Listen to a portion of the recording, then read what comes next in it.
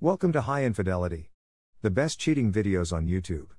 If you enjoy this content, remember to subscribe and turn on notifications. Now let's get into the video.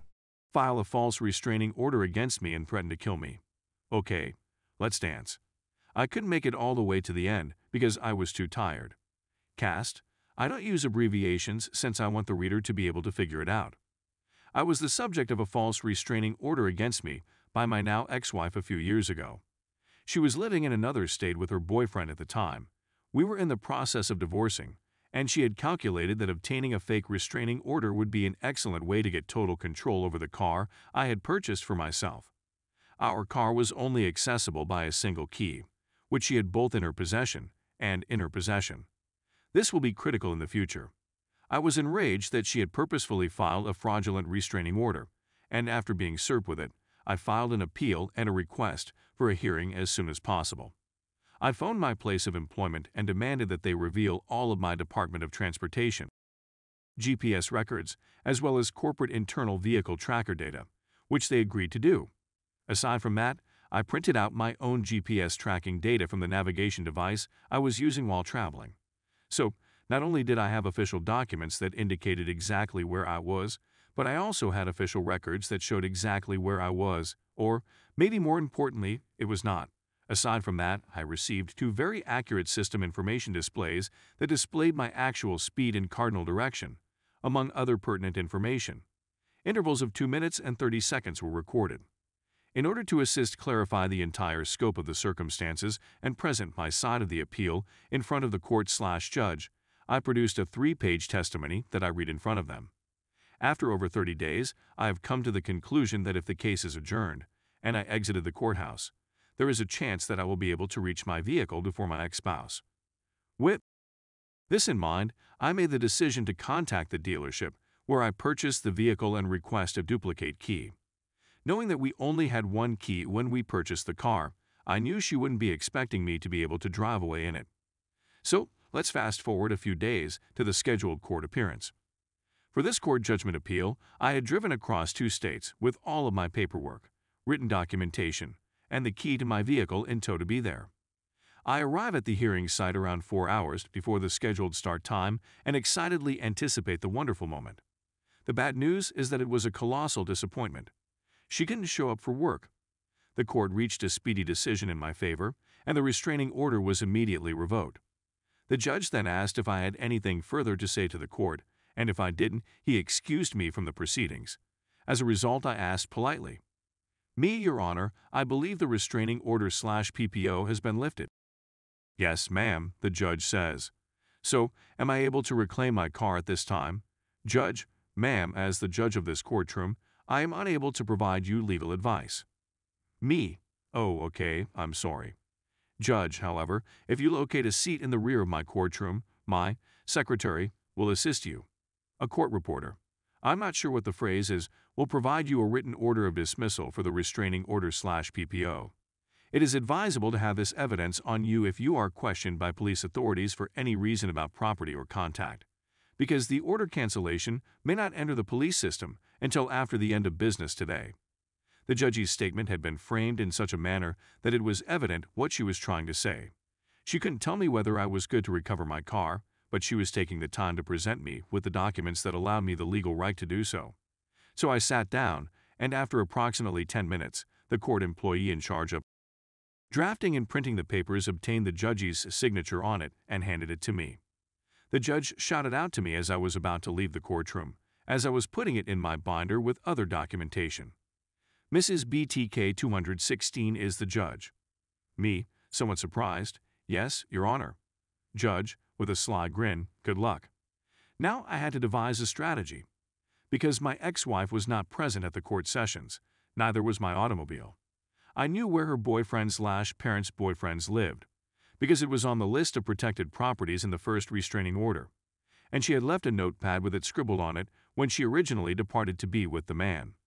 I decided to use Uber to go to the location and see whether the car was still there. I asked that the Uber driver wait for me at the location after dropping me off, giving her a brief synopsis of my circumstances and plan, to ensure that I had a witness there for the anticipated recovery of my car. Simply put, to guarantee that no fraudulent charges of fake activity during the vehicle's retrieval have a figurative leg to stand on in court. The woman Uber driver agreed and sympathized with my situation. She even went so far as to provide me with her personal contact information in case I needed her for a future court appearance. The car was there when I arrived at the location I had provided. The Uber woman waited until I had obtained the car, left the grounds, and then followed me for approximately 2 miles to ensure that I had totally exited the property, and then she continued on her route. Bless that woman, she was a saint, so I get about a half hour away, and my phone calls. When I answered the phone, it was my ex-boyfriend, wife's, and as you might expect, he was not pleased. He rambled off many vulgarities and other random offensive remarks, which I completely ignored. Then he made a huge, dumb error. If I ever see you again, here or any place, I will blow your head off, he warned. I'm now veteran. Threats to my life do not sit well with me. I was angry at him, I was angry at her. And now I've been given a gift-wrapped method of total and utter catastrophic vengeance. I hung up with him right away and contacted 911 to report a verbal threat on my life. I went to the parking lot at a nearby large box store to meet the responding police, and I didn't leave until I received a case number, the accompanying written statement, and the reporting officer's identity information. I returned to my home state, and the following Monday, all of this happened on a Friday, I went to my local courts and requested an emergency restraining order/PPO. The judge who was available to hear my emergency order request was, oddly, the same judge who was hearing the divorce. She evaluated the police report material I gave and granted the necessary emergency order after listening to the facts I presented.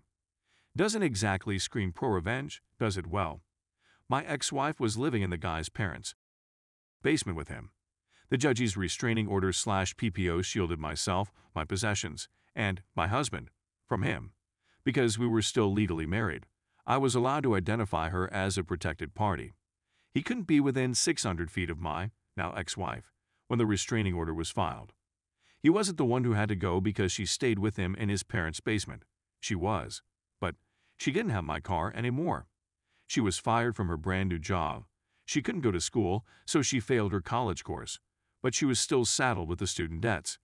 She was now homeless, carless, unemployed, expelled out of college for non-attendance, impoverished due to her abysmal financial management skills, and, to make matters worse, she was almost 4 months pregnant with his child. What is the story's moral? Don't irritate a lesbian veteran. I don't enjoy FC King playing games. I will go to great lengths to avoid playing FCK games. I'll bend over backwards to avoid having to play FCK games. But if you compel me to play the aforementioned FCK games, I will not be the one who loses, which is exactly what I told her on our 3rd or 4th date. She must have forgotten. Lol. I was too lazy to read. Ex-wife attempted to use the legal system to play them FCK games. She ended herself homeless, unemployed, carless, expelled from school, and pregnant with her boyfriend's kid. Note, if you wish to utilize the account of my experiences for any reason, you are allowed to do so. Wow. Edit 1. Edit 2. For those who are worried about the ex's pregnancy and kid, please know that I was unaware she was pregnant at the time. To the best of my knowledge, she was able to return to her native state, where we were living with her mother, bringing up the kid to the best of her ability. I've heard she has 3 children from 3 different husbands. So, her whole, a male lesbian, and a male lesbian, and a male lesbian, and yes, I married a woman, but was it just for show? For the sake of social justice? I'm not sure. It's not even worth my time to consider.